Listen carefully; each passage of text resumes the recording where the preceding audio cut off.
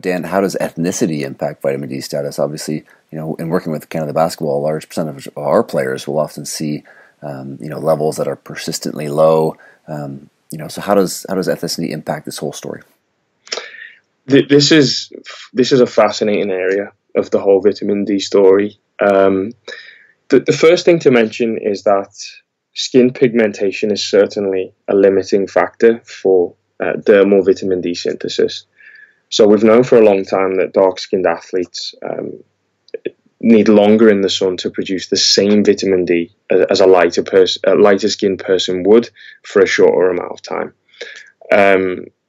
And it's actually argued that light skin is an evolutionary adaptation to migration away from the equator. Yep. So that's pretty interesting in itself.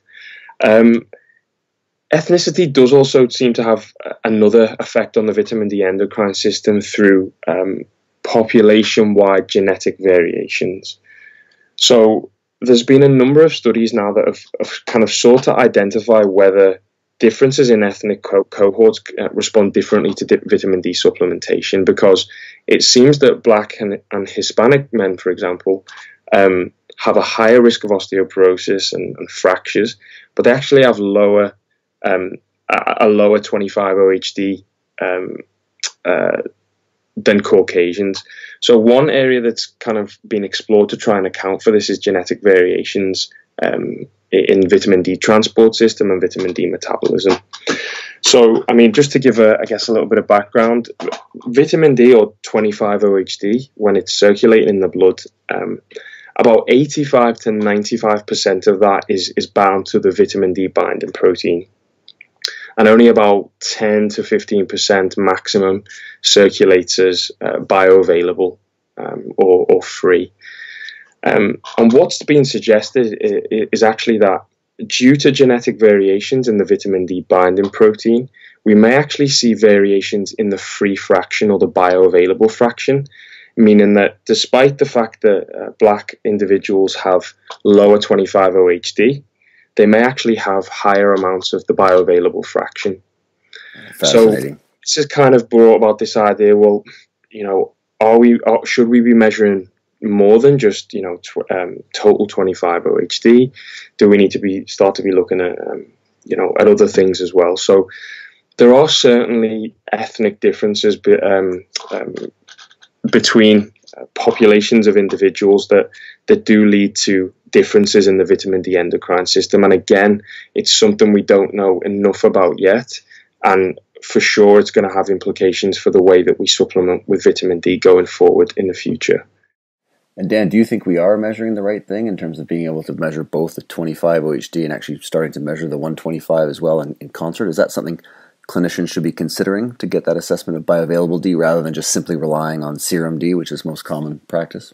Yeah, I mean, certainly what we're doing going forward is suggesting that, in addition to measuring total 25-OHD, that, clinicians could move towards also measuring the bioavailable fraction for sure. There are assays available out there for this. So one of the limiting factors in the past was that there wasn't really a commercially available way to measure that bioavailable fraction. That is available now. We've seen a number of individuals and groups. Some select few teams, sports teams, are starting to move towards this as well.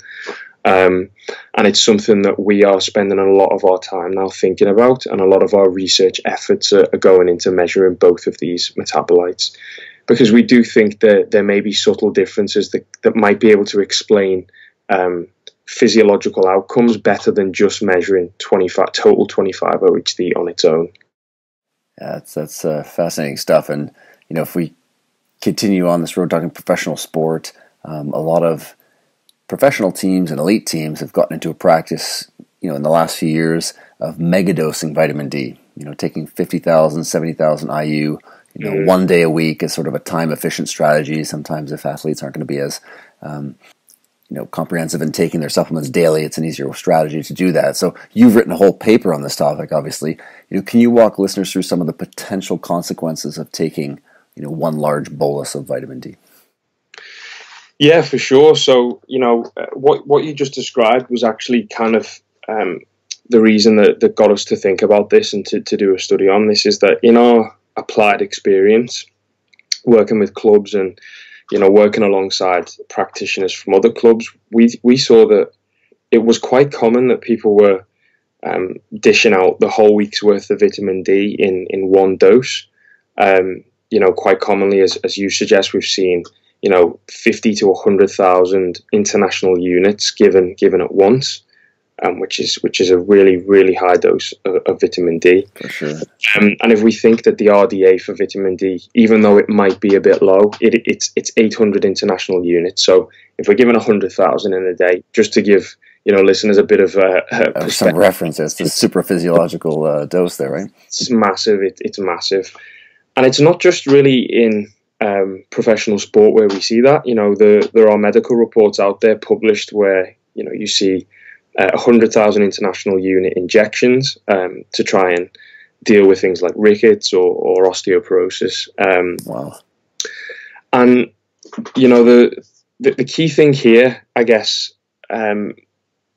is that, well, what we wanted to do was look at this from a professional athlete standpoint. So we were working with, at the time, myself, Graham, and a guy called Warren Bradley, who's a sports nutrition practitioner. We were looking at the time at two different dosing strategies in 46 elite rugby players.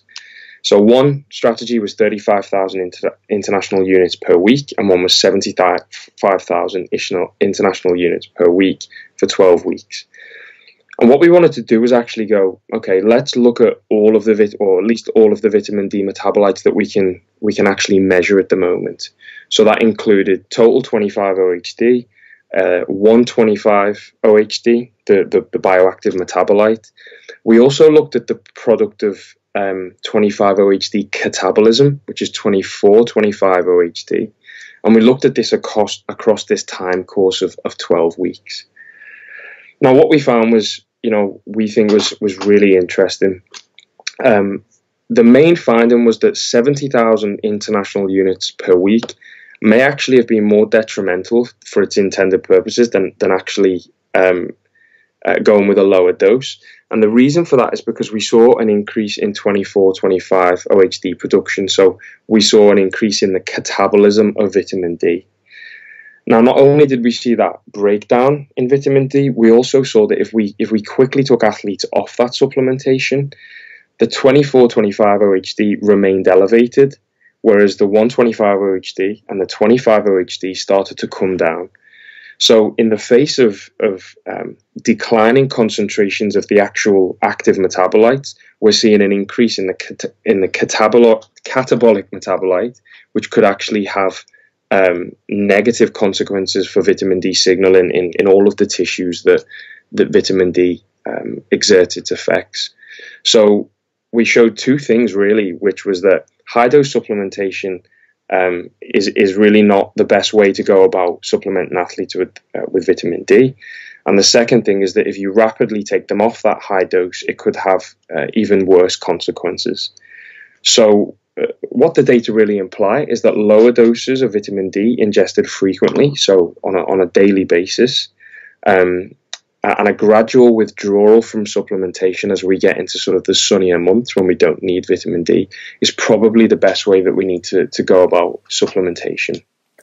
Yeah, I mean, that's a really, really important finding you guys had there. I mean, even last year I was at a strength and conditioning conference, and one of the speakers was actually advocating for using these sort of big doses without considering some of the things that you're mentioning here. So yeah, definitely pretty important stuff, and a really important one for practitioners to make sure they're double checking. I know a lot of athletes will just take that vitamin D bottle and sort of go for it, you know? That's for sure. I think, you know, regulating that, I mean, from a practical nutrition perspective, having the vitamin D just out on a table is probably not the best thing to do with athletes because, you know, as I guess everyone listening knows, you know, if athletes think something's good, they think more of it is better. Oh, so for sure. If vitamin D is left around and they're taking big high doses, it's probably not having the intended effects that you want. And there is always a risk of toxicity if it's a chronic intake of really high vitamin D. Yeah, great point. And